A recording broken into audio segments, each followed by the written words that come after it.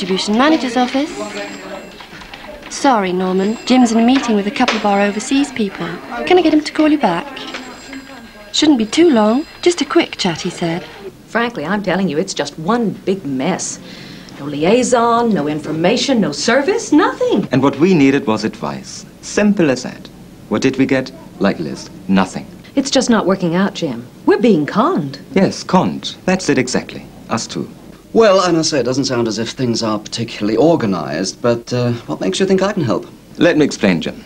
This week at the London Sales Conference, I was talking to the managing director about the German division's export drive to the Far East. How's it going, he said. Fine, I said, except for the shipping arrangements. All right. Part of the trouble may be our own fault. We should have given the whole thing more consideration instead of taking it for granted. Any problems, he said. See Jim Davidson. Same here. Okay, I'm on the American side, but freight-wise, the same old problems. See Jim Davidson. Fair enough, but let's get things straight. As far as freight is concerned, I'm basically UK now. Oh, come on, Jim. You still know the international scene like the back of your hand. We all know that. If that is meant to be a compliment, Liz, flattery will get you everywhere, you know that. I tell you what surprises me, though. You're our chief buyer in Los Angeles. You're our export manager in Frankfurt. I would have thought that you'd both got better things to do than bother with the day-to-day details of distribution. I couldn't agree more. Do you think we really want to? Right now, we've got no choice, Jim. Let me give you a rundown on the LA operation. You'll see what I mean. When we set up on the West Coast, it just had to be in LA. Okay, it's a great place to live and all that, but what's more important, its communications with the rest of the world are fantastic. And if you're an import-export, that's the name of the game. Shipping stuff in and out ought to be simple, but it's not happening. Ask Bernie Schwartz, he's the guy who runs our department. He's a nice guy, Bernie. He loves his wife and his kids and his dog, in that order. But his job's a nightmare. Chasing this shipment, chasing that shipment. The guy's never off the telephone. And what does he get for his trouble? Ulcers. Oh, we don't just need advice. We need a damn miracle. Well, miracles are hardly my line, but I'll see what I can do. Oh, you know what I mean. It all ought to be so simple. Distribution is a complicated business, don't forget. That's no reason why people should make it more complicated than it is already. It's not as if we're asking for the impossible. Well, before we go any further, perhaps you'd better tell me exactly what you are asking for. Then perhaps I can make some suggestions. You mean you want me to tell you my fantasies? This could be good, Jim. Yes, well, we'll save that for later, Liz. How about trying to guess the fantasies of your man in Los Angeles? Well, I'll try. Now, let me see. I know at this moment Bernie's waiting for my Hong Kong consignment to arrive, so I guess he's hoping and praying that everything will turn out right this time. It all started last fall. That was the first time I'd ever been to Hong Kong. Oh, what a place. You got no idea till you see for yourself. I just loved it. No matter where you look, everybody's in business. Just buy a hand cart and start trading. Maybe you'll end up a millionaire with a string of racehorses in Happy Valley. In Hong Kong, the sky's the limit.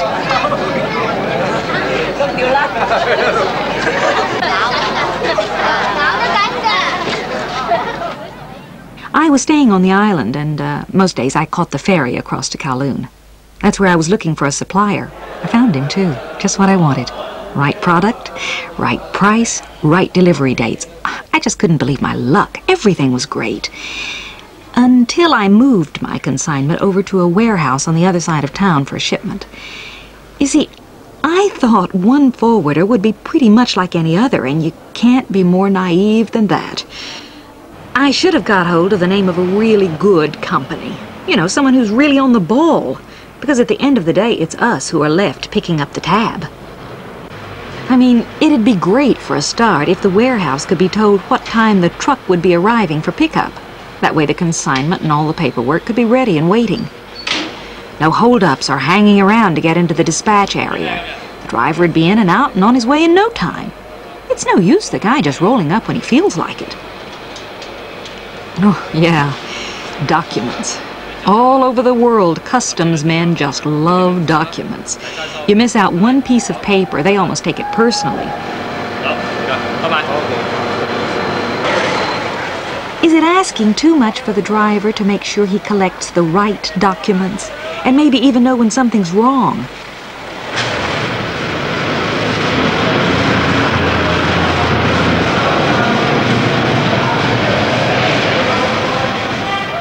like our goods to be handled well. Okay, I know we're not shipping Ming vases around the world, but our stuff's just as valuable to us.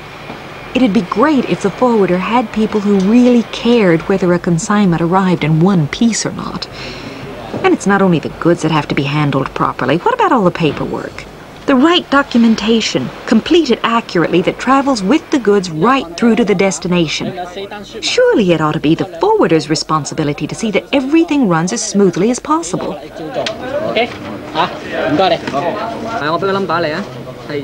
And is it asking too much for flight details to be confirmed as quickly as possible, to us as well as to the shipper? Even unavoidable flight delays. The airway bill number is 125. Well, I guess that's about it. Except that, like most businesses, we can never have enough information about what's going on. So I suppose the ideal forwarder really should have a pretty sharp communications network. Maybe I'm asking too much, but I think that's the kind of forwarder Bernie needs.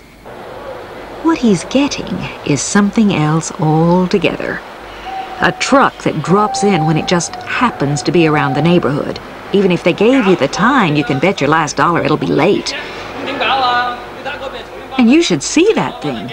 I used to think a junk was some kind of a boat. Oh, it does the company image a power of good. And as far as documentation's concerned, forget it. Which is what they do most of the time anyway. And if they do remember, the chances are it'll never be seen again. No joking. That's the reality.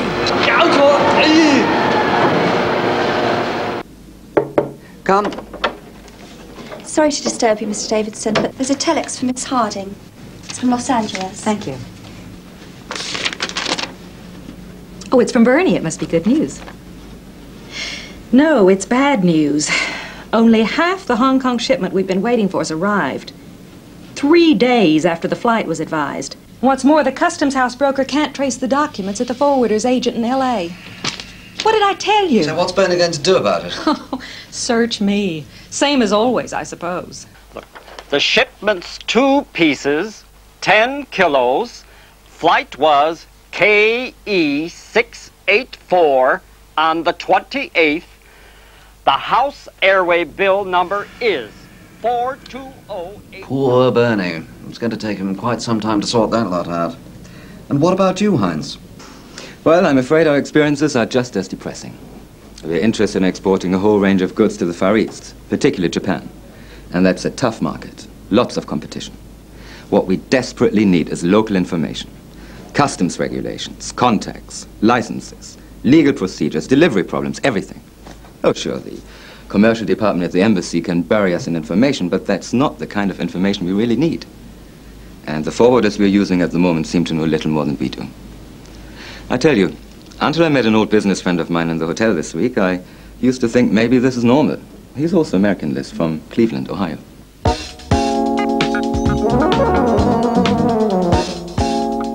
Harris often invited me out there, but it's never been possible.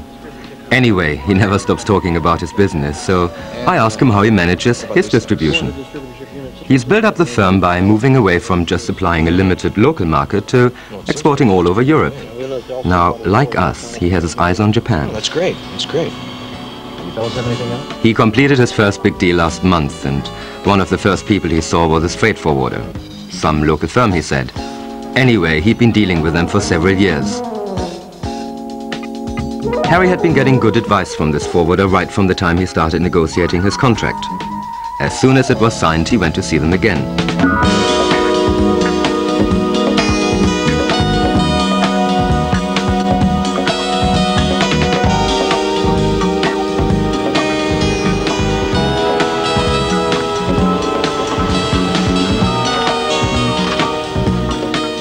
This time he wanted to make firm plans. He knew that the same forwarder had developed his network of offices around the world, including Japan. One in Narita, where the international airport is, one in Baraki, where the customs clearance is, and the other in downtown Tokyo itself. Well, that sounds pretty good, but can I get my freight delivered from there? Thank you, Laura.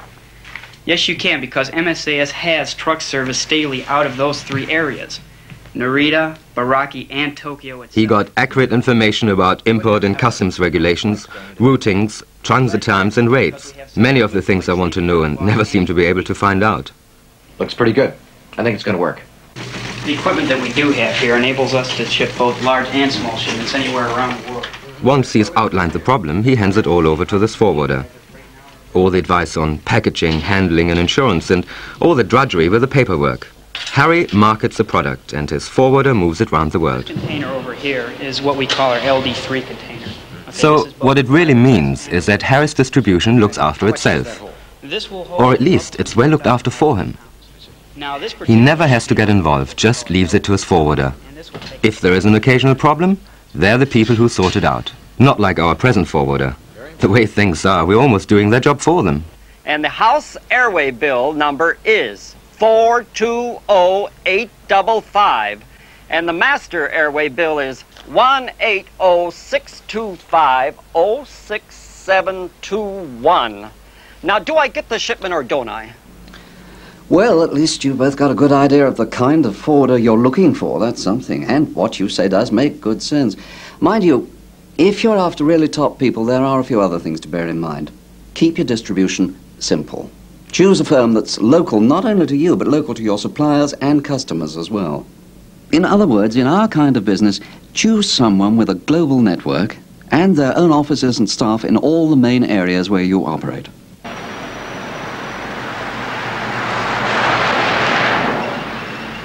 The local feel, people, and local knowledge of the small forwarder are just as important as the international spread of a large one. International, August the 8th. I suppose what it boils down to is that people like us want the best of both worlds. Maggie, ¿cómo estás? Te habla Mario de MSAS. Sí, te tengo la cuota que necesitabas para ir a Tailandia. Pourrais-je parler à Monsieur Chauvière, directeur des transports? Merci. I have your flight information here for your shipment to Hong Kong. Hello, this is Doris at MSAS Customs Brokers. I'd like some flight information, please.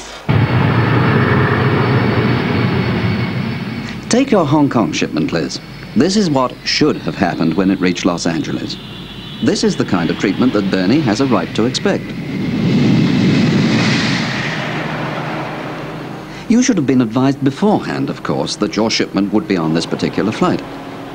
There's no reason why your cargo can't be cleared in 24 hours or so, always supposing the documents are in order.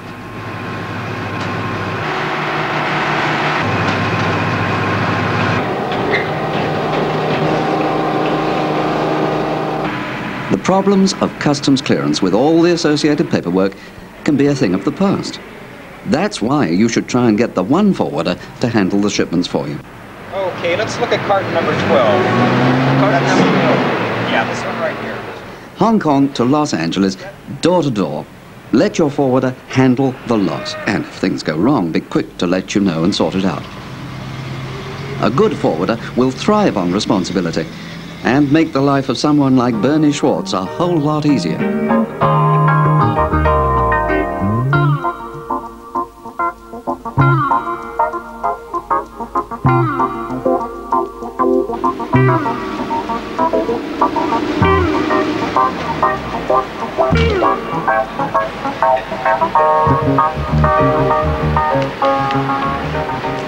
Mr. Schwartz, Gurney Muncaster? Yeah. Here we are. Thank you. This is the kind of service a really good forwarder should give you.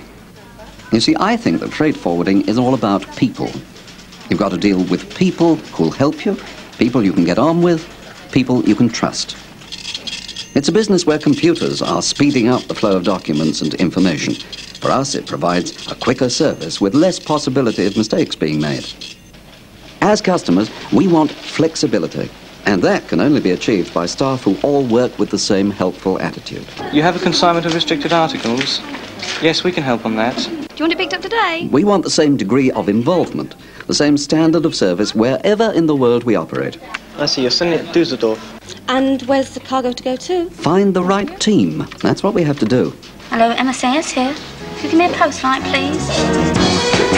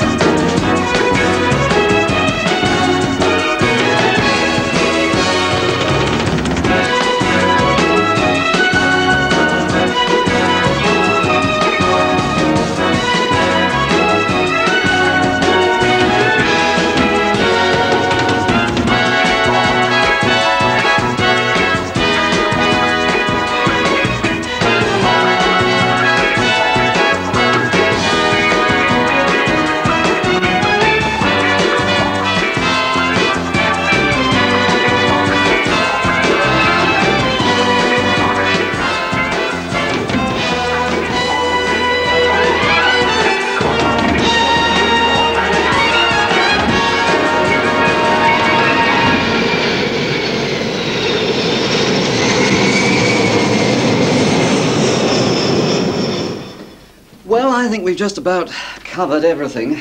To be honest, I'm not sure whether I've told you any more than you already know. The only problem left is where the heck do you find a company like that? The miracle that doesn't exist. Oh, I wouldn't say that. Jim Davidson, you're holding out on us. You've got someone in mind. Well, I suppose they're British. British owned, but they operate internationally.